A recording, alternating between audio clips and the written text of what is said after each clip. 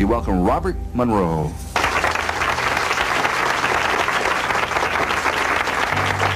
What is an out-of-body experience? Well, an out-of-body experience is a state of being, a state of awareness, a state of action, separate and apart from the physical body. About 25% of the population throughout the world, I guess, has this spontaneously take place that they're aware of at least once in their lifetime.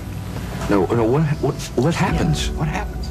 Well, what happens is that you as an individual suddenly find yourself, for one reason or another, apart from your physical body, and yet you can think, you can be, you can act, but your physical body is in some other location.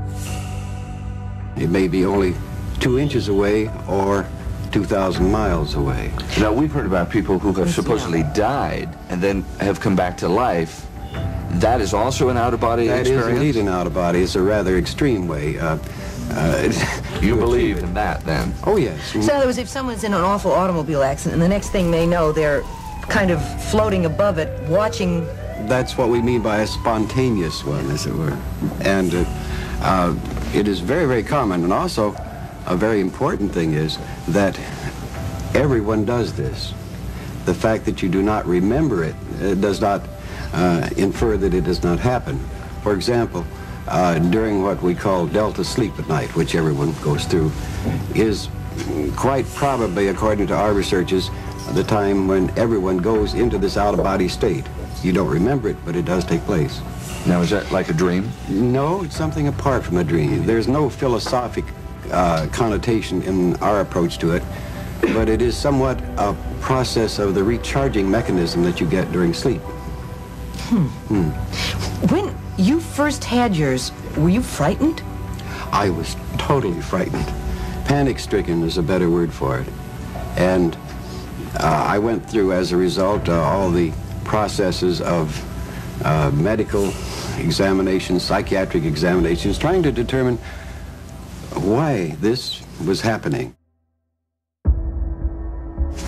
Robert, describe for us your first body. Can you remember it? Oh, I can remember. You still look frightened. Oh, hang on. Very simple. I had been encountering a phenomenon that was like a vibration in the body, and I had gone to my doctor about it, and he had said, oh, that's just nerves and so on, and I would have to wait till this faded out, and it's not a physical vibration, incidentally. And one night I was lying in bed waiting for this vibration to cool down or fade away, as it were, so that I could simply roll over and go to sleep, because I didn't feel I should go to sleep, or couldn't, as a result of this taking place. On that particular night I was waiting, because it was a Friday night and Saturday was going to be a beautiful, bright, cold front day, meaning a good day for gliding. So I was lying in bed thinking what a nice time I was going to have that Saturday.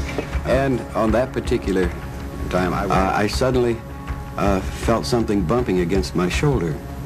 And I looked, and here was this, what looked to be the floor bumping against my shoulder. And I thought, that's strange. I don't remember going to sleep. And I looked across, and I said, there's no rug on the floor. I looked more closely, and there was something sticking up out of the floor that shouldn't be there. And trying to perceive what this was, I got a real close look, and it was the chandelier. And in desperation, I realized that I was not bumping against the floor, I was bumping against the ceiling. And I flopped around in the air and looked down, and there below me was the bed, and here was my wife in bed, and here was a man in bed with my wife. Oh. And my first response is, well, this is an odd kind of Freudian-type dream. And I thought, well, I better get a good look at this man who was in bed with my wife. And I moved over a little bit closer, and with a great shock, I discovered that the man in bed with my wife was me. And then I went through this great emotional surge that I'm dying, death is here, I don't want to die, let me get back in there. And so I swam down to the body, popped in, and how, I don't know. And then I sat up in bed and looked around. Everything was quiet. My wife was lying there in bed, and I looked up, and there was a chandelier. And needless to say, I did not sleep the rest of that night. The next day, I hurried myself down to my favorite doctor, and he knew I was worried, but he couldn't find anything wrong with me. And that began the search. I fearfully tried to avoid letting this take place again, and I have gone to sleep many times and not remembered going to sleep. I've had what I guess we know as dreams or even nightmares, and I guess they're probably different. So how do you know it wasn't that, or it isn't that when you go in and have an out-of-body? it took me almost a year of very cautious exploration to determine that it was not a dream. How do you explore it? Well, first, you go just a little bit, and you look around, then you duck back in. Then you go a little further, as I did in the initial stages. So in other words, you have complete control of out-of-body? When you go through this in a careful process, you do, yes. I would be afraid of getting lost. Now, I know that sounds silly, but what if you went out and went around the block or something, got lost, couldn't get back?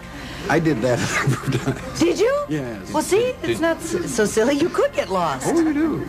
It's amazing, for example, unless you have been in a helicopter, for example, over San Francisco at night, let's say you find yourself, if you're only 100 feet over a whole bunch of rooftops, try and find yourself and see where you are.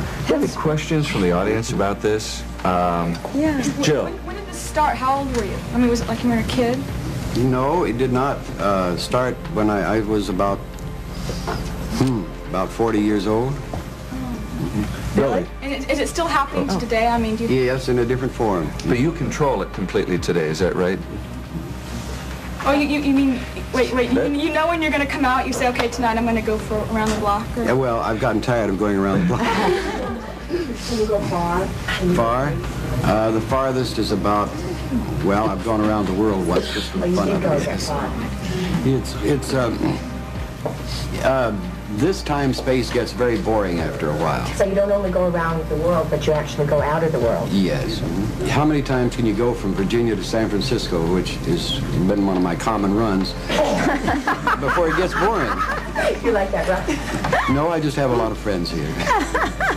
Now, can this help people if they learn this out-of-body experience?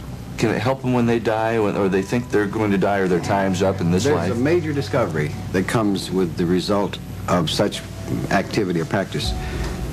Without any equivocation, without any going past hope, belief, faith, you know that you do survive death. This changes your overview, your perspective. You have that knowledge, and it's not a religious thing. It's not a philosophic thing. It's a very, very pragmatic thing that you do survive physical death. And you also, as it says in your book, can take terminal patients and relieve them of their pain by getting them to work This is what out we do. of body. We let them establish a beachhead where they're going so that they're totally familiar with where they're going, and then their fears evaporate completely, and they make nice, neat plans with some friends of theirs there to have a welcoming party, as it were. So you're not afraid of dying at all, are you?